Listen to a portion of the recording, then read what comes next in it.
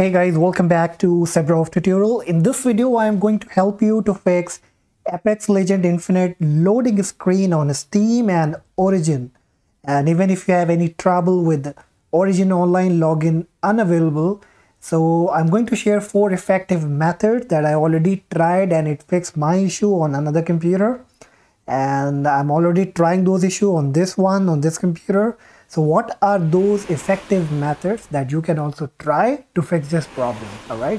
So number one, that you on your Windows 10 on the search icon, just type Apex and you will see the installer.exe file here. So just make a right click on it and choose open file location. Once you come here, just make a right click on it and then choose properties. Now here in the property section, you will see the compatibility here. Click on it. And here you just need to make sure of few options, okay? Like run this program as administrator, make sure you check this option, okay? Disable full screen optimization, you also need to check this option, okay? And if both of these options are already checked for you, then try unchecking this option, try disabling this option, okay?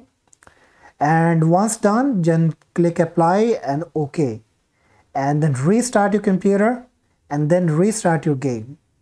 If this doesn't work for you, then you can again come back to the same screen. You can uncheck this option and check this option which says run this program in compatibility mode for. You can choose Windows 7 if selected to Windows 8. And if it's selected to Windows 7, then you can go with Windows 8. All right. Once done, click apply and OK again. And do the same thing, restart your PC, or you can directly restart your game, and hope so this will help you to fix the problem. If this doesn't work for you, then you need to change your Apex Legends server location. So I'm reinstalling the game right now, and here you will see data center location. Okay, so you need to click on this option, and the best and considered and the best location has been preferred as Belgium 1, Belgium 2 or Australia. So you can try changing the location and then restart your game. Probably this can also help you to fix a problem. All right. Now if these all 3 methods doesn't work for you, then we have 2 more effective methods. So now the problem can also be because of any network. So we need to flush DNS and we need to release and run your IP address.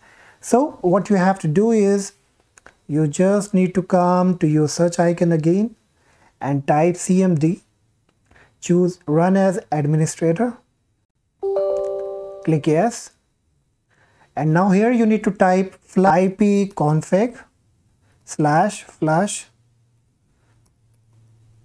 DNS, hit enter. And you will be getting a message successfully flushed the DNS resolver cache. Now you need to run another command that will be ipconfig /release. So what does it means that it will release an IP. So if there is any problem with your existing IP, it will release that, and then we're gonna take the new one. So first let's release it by typing this command, then hit on enter. And once done, let's renew it. Let's gain an IP.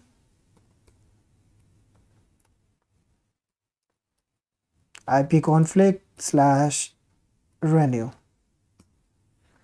And still, if this doesn't work, like for my case, changing the server location and running as administrator worked for me in the previous case, but in this PC nothing works, so I'm going with the reinstallation process, and probably this will help me. So the last method would be reinstalling with a software called Revo Uninstaller. Open your browser and you need to type Google, and you can use this Revo Uninstaller to completely uninstall it.